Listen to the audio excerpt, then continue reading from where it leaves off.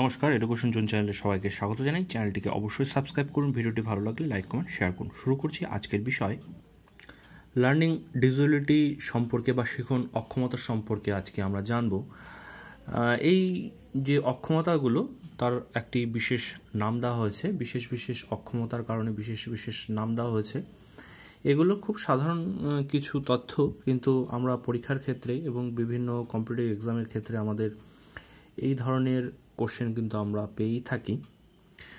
তাহলে শুরু করছি আজকের বিষয় লার্নিং ডিসএবিলিটি বা শিখন অক্ষমতার মধ্যে প্রথম পঠন অক্ষমতা বা রিডিং ডিসএবিলিটি।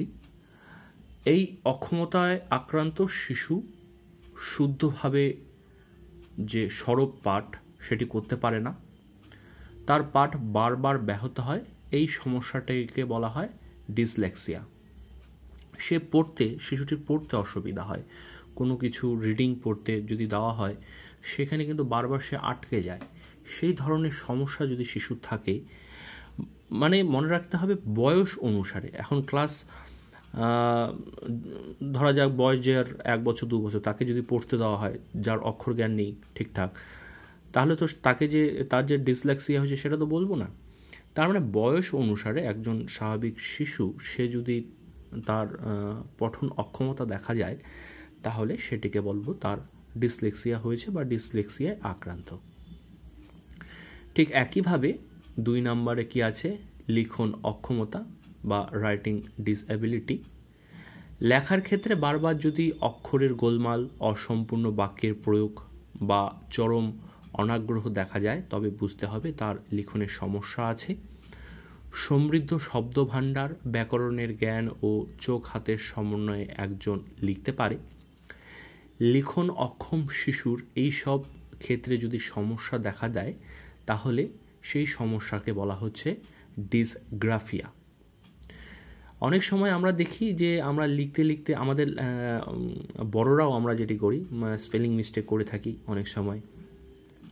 তারপর হঠাৎ করে একটি বাক্য তৈরি করতে অসুবিধা হয়।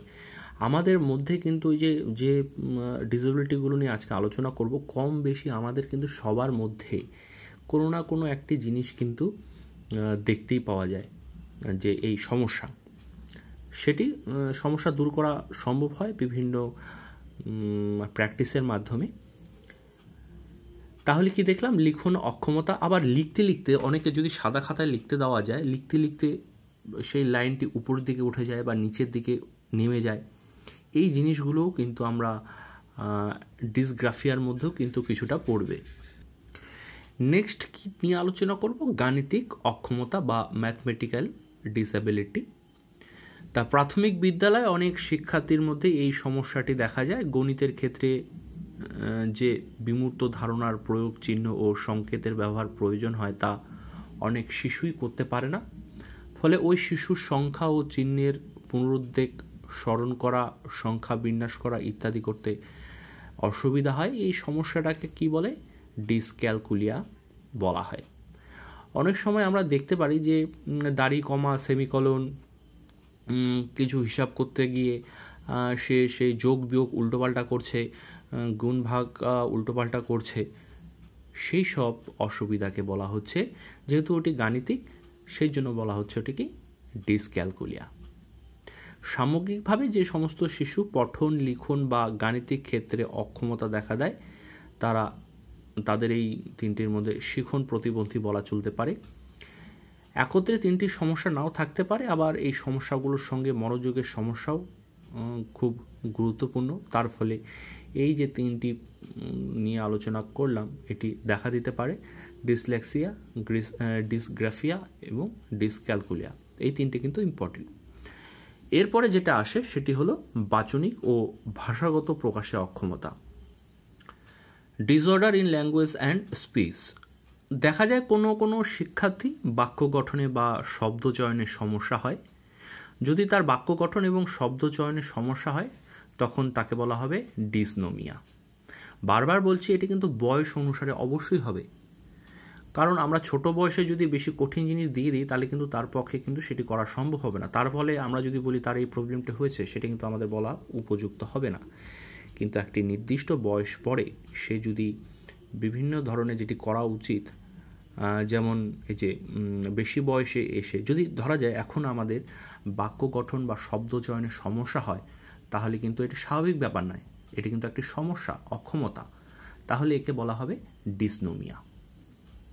আবার কি কারোর উচ্চারণগত অক্ষমতা দেখা যায়, আবার অস্পষ্টতা থাকে। বিশেষ করে আমার মাঝে মাঝে এবং বেশিরভাগ ক্ষেত্রে খুব যে কঠিন কঠিন ওয়ার্ডগুলো থাকে, আপনারা হয়তো খেয়াল করবেন ভিডিও তৈরির সময় অনেক সময় সেই উচ্চারণে অক্ষম আমি হয়ে পড়ি, উচ্চারণ হতে চায় না সে ওয়ার্ডটি। হয়তো একসময় সেই শব্দটি আমি খুব দারুণভাবে উচ্চারণ করতাম, কিন্তু হঠাৎ করে কোনো না কোনো সমস্যার কারণে সেই অক্ষরগুলো বা ওয়ার্ডগুলো উচ্চারণ করতে কিন্তু আমার বিশেষ করে অসুবিধা হয়, আপনাদের হলেও হতে পারে, নাও হতে পারে।